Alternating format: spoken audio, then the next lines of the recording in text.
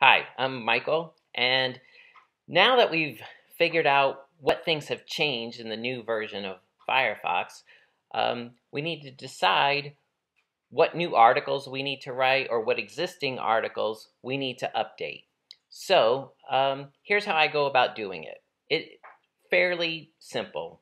The first thing we want to do is just decide whether this new thing, this new change, is something that needs to be documented at all. So in general, here are the types of things that we don't document on our support site. So we don't generally document developer tools or things like changes to web standards, like if we add a new CSS element or unprefix one or things like that. That kind of stuff gets documented on our developer MDN, developer documentation site. Other things we don't generally document, things like minor visual changes. Sometimes we just tweak the look of something, and we usually don't document that. Only it's when it can become, confusing or a user might not recognize something anymore. Then we'll go through and document. For example, one time we moved the location of the home button from one side of the URL bar to the other. So home button still looked the same, but people are looking for it over here. Now it's over here. That kind of thing we do document. Other kinds of things like under the hood changes. We make Firefox faster all the time. We make it use less memory all the time. We add new JavaScript engines, all kinds of stuff like that. Those things we generally don't document. Again, that kind of gets done on the developer documentation, but it's also things that people are not looking for answers about, like, ooh, why does Firefox feel fast? I think they assume we're working on that kind of stuff.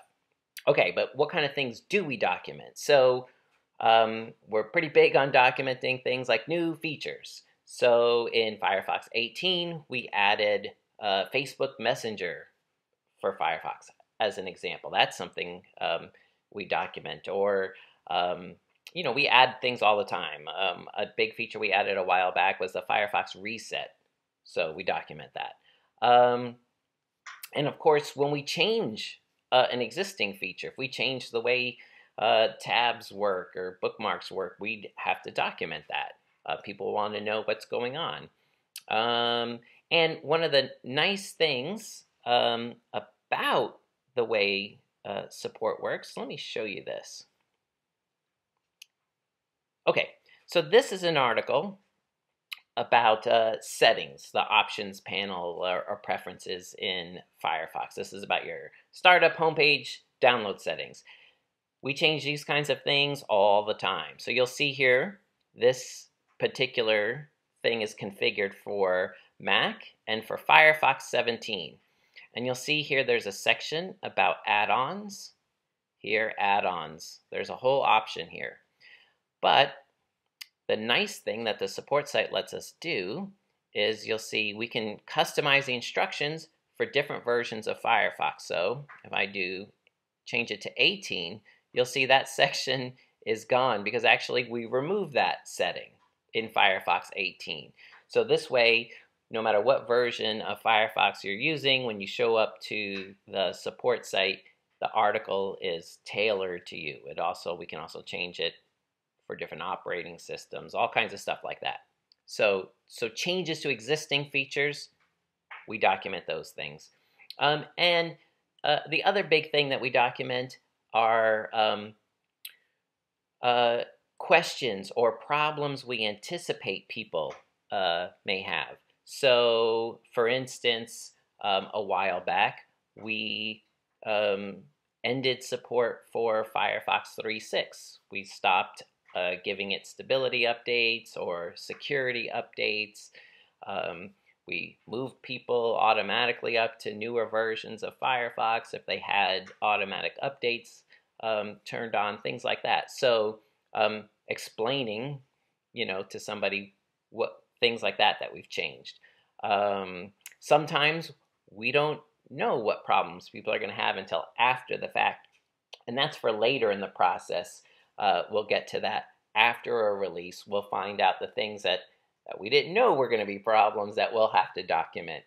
But so those are the kinds of things that we do and that we don't document. And then you search through our knowledge base and see what do we have, what do we not have. So generally, if something's new and we don't already have documentation on it, that's a good candidate for a new article. If we have an article on a topic and this is just a change to that, that generally means we're just going to change that article. It's not always the case. Sometimes there's a gray area and we have to talk about it. But you know, that's the general way it works. I do want to show you one special thing about searching when you're looking through the knowledge base. So we have a feature for our documentation called archiving, or making the article obsolete. So sometimes things are no longer a problem, or they no longer apply to Firefox, and we archive that article. But sometimes those issues come back, or we make a change in a way that is pretty similar to something that we've written in the past. So it usually does not hurt to do a search and look through archived articles. So I want to show you how you do that. We use the advanced search. So I'm going to the contributor section here, and I'm going to click on advanced search. And if you go down, if you just leave everything alone and you check include obsolete articles and hit search, you're going to get a whole list of all the articles that are obsolete. There's lots of them. But you can search for a particular thing. You know this, you're going to write something about Flash. You might look through the obsolete articles that refer to Flash. That's about it. And we'll go on next time to actually writing articles, so stay tuned for that.